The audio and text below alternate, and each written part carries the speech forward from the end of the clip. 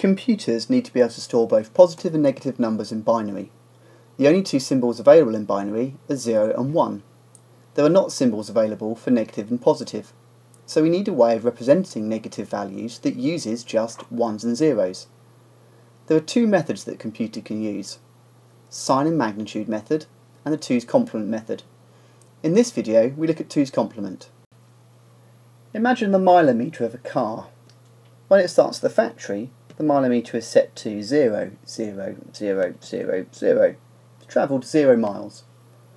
If the car goes forward 1 mile, the reading now becomes 0, 0, 0, 0, 1.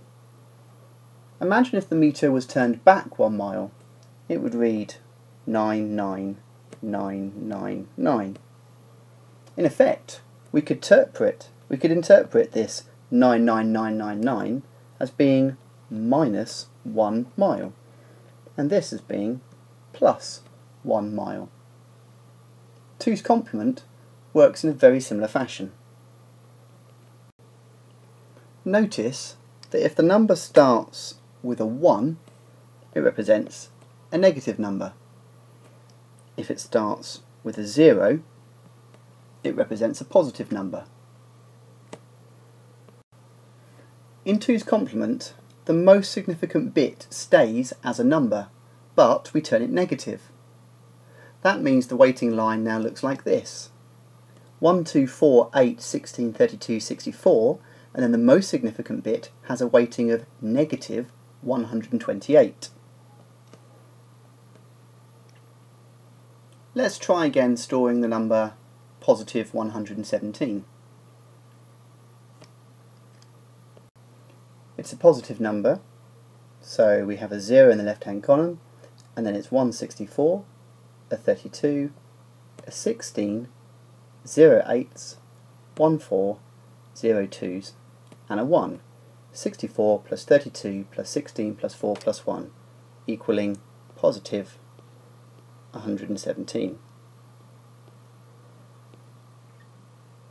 To store minus 117, we start by placing a 1 in the minus 128 box.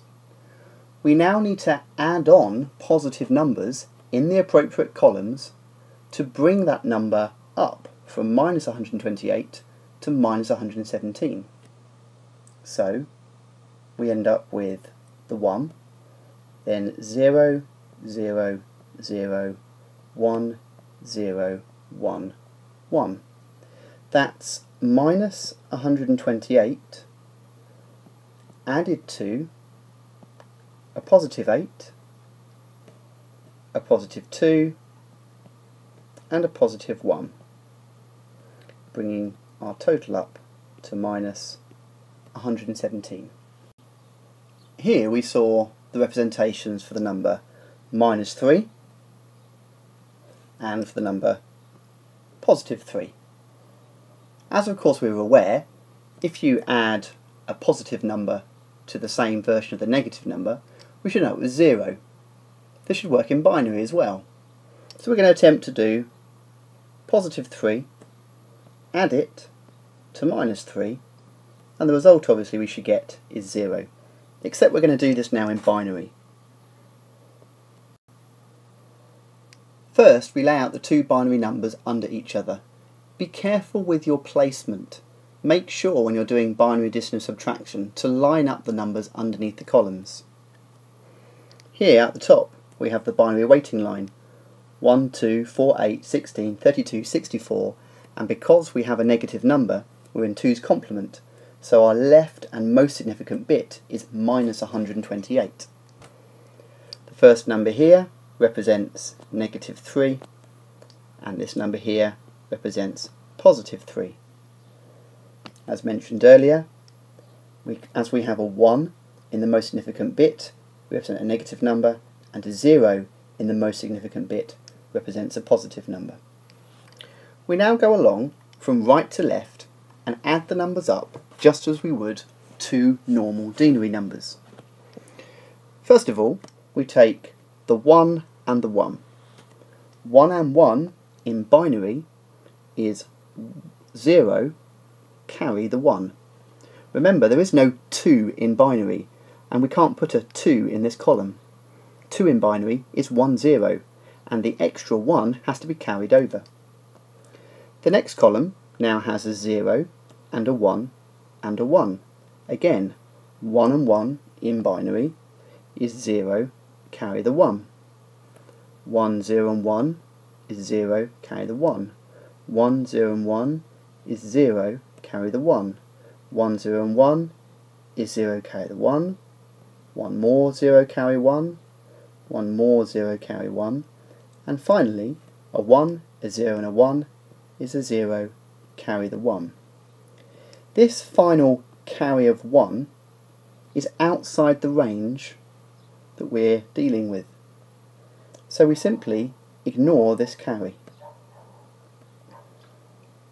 As you can see, the final number we end up with is a string of 8 zeros, which of course can just be thought of normally as 0. And this is what we're expecting. Now let's look at how you do binary subtraction. The easiest way of performing binary subtraction is to first convert the number to be subtracted to a negative number, and then do addition. Let's work through the example of subtracting 12 from 15, using 1 byte to represent each whole number. So instead of doing the sum 15 minus 12, which equals 3, we're going to do the sum 15 added to minus 12, which of course will still equal 3. The difference here is once we've converted the number, you can do normal binary addition as we've just shown. There's a neat little method for converting a positive number, in this case 12, into its negative version, minus 12. First write out the positive number you want to convert, in this case 12. Here it is. We have a 1 in the 8 column, a 1 in the 4 column. 8 plus 4 is 12. Starting from the right hand side, we leave all the digits alone up to and including the first one, and we copy them out exactly as they are. So here we are so far. We've copied every number exactly as it is up to and including the first one. The 0 becomes a 0, the 0 becomes a 0, the 1 becomes a 1. As soon as we encounter the first one, we then change all the other digits from 0 to 1 or from 1 to 0. So the 1 becomes a 0 and all the remaining 0s become 1s. The result is minus 12. So this top number was positive 12 and this bottom number is negative 12.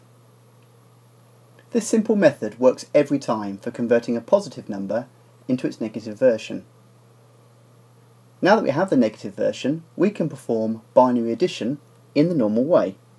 Let's work through one together.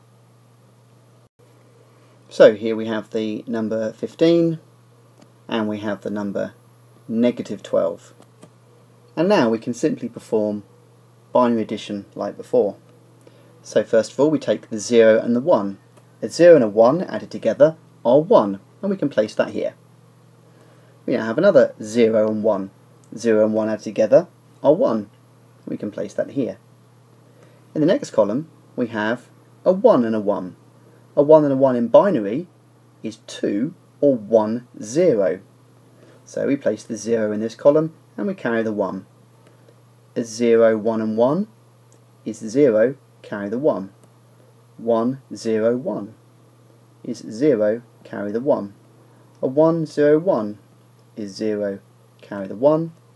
A 1, 0, 1 is 0, carry the 1.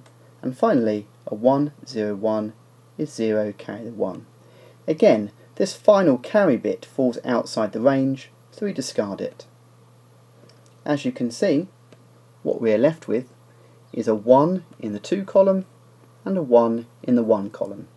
And you don't need me to tell you that 2 plus 1 equals 3, which is the answer we were expecting.